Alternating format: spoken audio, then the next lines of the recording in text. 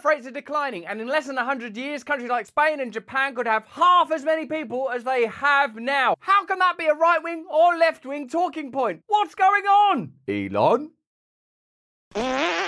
Hello there, you 6.4 million awakening wonders. Thanks for joining me on this voyage to truth and freedom. Do not allow your mind to be clogged and befuddled by their mindless propaganda and constant attempts to trap and hypnotize you. Stay close to us on this channel. Why don't you subscribe? Why don't you? Apparently, the fall in birth rates is a very real thing. There's a new documentary about it which looks into it at depth, which tries to be just a cold scientific analysis. But you can't have cold scientific analysis now. Everything is hotly politicized. But let's have a look at this birth rate issue and the impact it's going to have on your planet. And our cities are going to be choked with people, and they will be impossible places in which to live, and the explosions will be even worse. Most people think we have like too many people on the planet, but actually this is an outdated view. Coming from the world of data science, I felt I understood populations are going up and that that's a problem.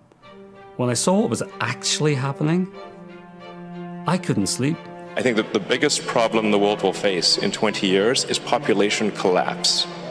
Collapse. I agree. How could it be that suddenly countries are having so few children? I needed to go and find out. There are obviously chemical factors and social factors.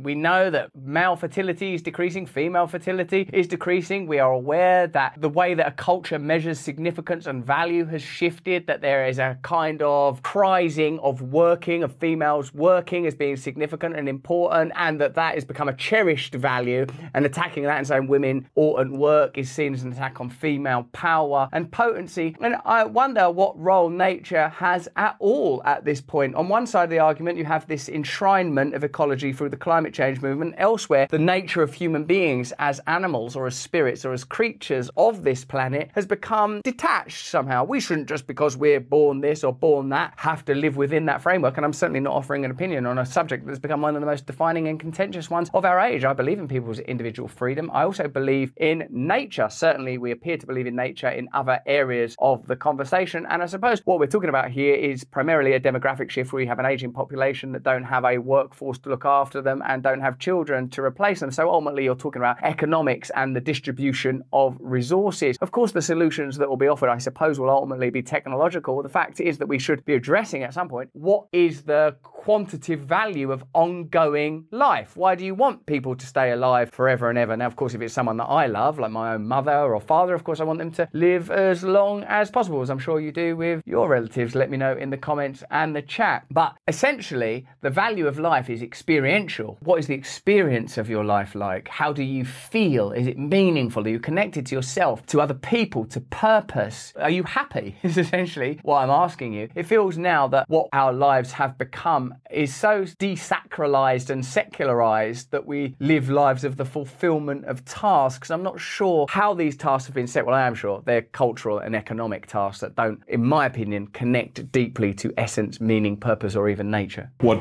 people usually don't think about is what you do in a world where the playgrounds are empty and the nursing homes are all full. I keep oscillating between the idea of having my own children or adopting. Ready to adopt in this particular moment? Like right now? Probably not. If I would have kids now, I will have to change all my life. From a cultural perspective, the value of children and the family can, of course, be critiqued and analysed. Some people will say that the nuclear family is a cultural construct, that tribal living is more native to our kind, to our species, where there are numerous relatives of multiple generations looking after the young and participating in child rearing. But when it comes to procreation, it's so deeply embedded in our coding. Even if you want to look at this in a solely material, rational, and let's say from a biological perspective, procreation is pretty significant, I would say. The same as eating, defecating, procreating, fornicating, things that seem to take place on the level of the animal body that are not to do with the individual, actually, are beyond the individual identity. But I feel like our culture has become so politicized realize that we're unable as a group to have a shared analytic of what being human is that is separate from our kind of oppositional left v right, progress v tradition type politics. My personal position is you as an individual are worthy of respect, and you as an individual should be free to live your life however you want to. And I think to increasingly politicize those areas of the conversation makes it difficult to have a shared cultural agreement around what human beings are. Call this a birth gap, Matt. Right. I haven't seen anybody do this before. Auf Wiedersehen. Wow. Gosh, it's kind of scary. I'm pessimistic because I don't think people realize what's going to happen. I don't know how and when it's going to stop. I want to emphasize this. The biggest issue in 20 years will be population collapse. Here's some information that pieces together the salient points from that documentary so we can understand the argument succinctly for ourselves. The world is ill prepared for the global crash in children being born, which is set to have a jaw-dropping impact on society, say researchers. Falling fertility rates mean nearly every country could have shrinking populations by the end of the century. And 23 nations, including Spain and Japan, are expected to see their populations halve by 2100. Countries will also age dramatically, with as many people turning 80 as there are being born. So certainly it appears that there are demographic shifts and changes on, well, not even on the horizon, happening now. The fertility rate, the average number of children a woman gives birth to, is falling. If the number falls below approximately 2.1, then the size of the population starts to fall. In 1950, women were having an average of 4.7 children in their lifetime. Researchers at the University of Washington Institute for Health Metrics and Evaluation showed the global fertility rate nearly halved to 2.4 in 2017, and their study published in The Lancet projects it will fall below 1.7 by 2100. Now, you can see why women would say, hang on a minute, what you're suggesting is that a woman's primary function is to bear and rear children. Why is it this area in particular where the project of civilization has to be arrested? We've been having to create agriculture, the industrial revolution, the technological revolution, machines to do all of our jobs, animal husbandry, but in the area of the function of a woman, you want to stick to what's on the label, as it were. And I can see why, you know, a woman or women or particular groups within the gender of women would have issue with that, because what civilization does is meddles with the flow of nature. As soon as we have medicine, as soon as we control animals, as soon as we control crops, we're starting to say, oh, we're not living entirely in harmony with nature. So why are you saying in this area we have to be in harmony with nature? And I suppose the argument that documentary is making is because the species is under threat. I suppose the kind of technological arguments will come will be artificial insemination, growing children in pods. We've already done a thing about that, haven't we, elsewhere? And further divorcing ourselves from nature. But perhaps the human project has been, particularly since civilization, one of creating distance from ourselves and the teleology that's taken us further away from the conditions of our origin. Let me know in the chat and the comments what you think about that. As a result, the researchers expect the number of people on the planet to peak at 9.7 billion around 2064 before falling down to 8.8 billion by the end of the century. That's a pretty big thing. Most of the world is transitioning into natural population decline, researcher Professor Christopher Murray told the BBC. I think it's incredibly hard to think this through and recognise how big a thing it is. It's extraordinary. We'll have to reorganise societies. It's nothing to do with sperm counts or the usual things that come to mind when discussing fertility. Instead, it is being driven by more women in education and work, as well as greater access to contraception, leading to women choosing to have fewer children. If it indeed is the result of the choice of individuals and how that plays out across a society, then, well, what do? Suggest to women that they can't do that? I mean, what do? I guess you make different arguments about the culture. I reckon that the dream that your personal fulfillment is achieved through career is tangential to a bigger idea. You should be free. You should be free to be whoever you want to be. And I don't know that anymore if my working life is what gives me freedom. A lot of the time I think you're imprisoned by this model. And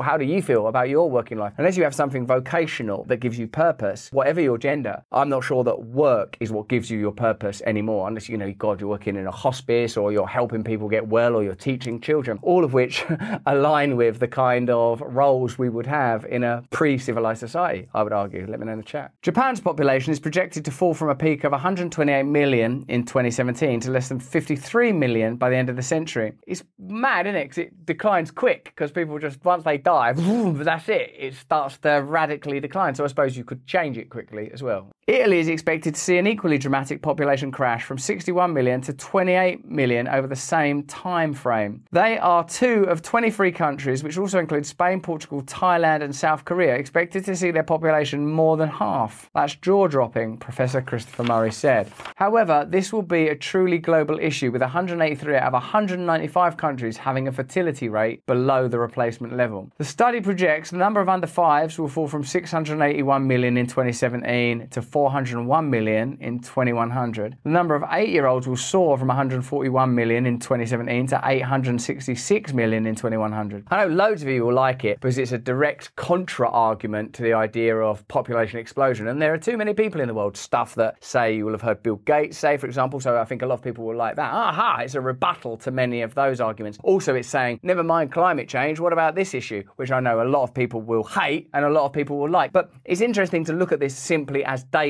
rather than an agenda-led piece of information. What it invites you to look at is the fact that we live on one planet, there's a finite number of people. We could organise society differently, both on a macro and micro level. You know that usually what I talk about is decentralisation, so that we have individual freedom, community and collective freedom. But it's interesting as well to look at what's happening globally, because surely these numbers will be impactful. Who pays tax in a massively aged world? Who pays for healthcare for the elderly? Who looks after the elderly? Will people still be able to retire from work? Wow, not in France, baby. Professor Murray says, I find people laugh it off. They can't imagine it could be true. They think women will just decide to have more kids. If you can't find a solution, then eventually the species disappears. But that's a few centuries away. Professor Ibrahim Abubakar, University College London, said, if these predictions are even half accurate, migration will become a necessity for all nations and not an option. To be successful, we need a fundamental rethink of global politics. The distribution of working age populations will be crucial to whether humanity prospers or withers. I think it's a crisis that we're better tackle now before it reaches a tipping point which may not be reversible. Lead author Haggai Levine of the Hebrew University of Jerusalem's Hadassah Braun School of Public Health told The Guardian. Levine added that the findings serve as a canary in the coal mine. We have a serious problem on our hands that, if not mitigated, could threaten humankind's survival. But perhaps the argument that this is entirely about the progression of a female's role in a traditionally male-led society and improvements in birth control is a limiting one. Perhaps increasing inequality, a culture where we loom between crises, is having an impact on people's goals and spiritual aspirations. If you move from economic crash in 2008, having just had the 2001 attacks on the culture, endless war, pandemics, do people really want to have children? Perhaps the deeper spiritual sense that we're living in a culture in decline and in despair does something to us as animals and spirits that prevents us wanting to progress and procreate. It doesn't feel safe here anymore, does it? We don't trust authority. We don't trust any of our institutions. What people need, whether they're a male parent or a female parent, is a sense that they are safe and secure. And I know that I feel as a father, and I feel that my wife feels as a mother, this ain't a great place to be bringing children sometimes. And we're in an all right condition, in an all right country with an all right income. This isn't just that women's roles have changed culturally and there's better access to contraception, though of course I'm sure that's a factor. There are perhaps deeper existential changes that people en masse feel, I don't want to be here anymore, I don't want to have children. And also the fetishization and celebration of the individual, that your role is as I'm me, this is me, just do it, man, be the best you can be. It means that people don't think of service and duty and family, and I'm not making that claim against any particular gender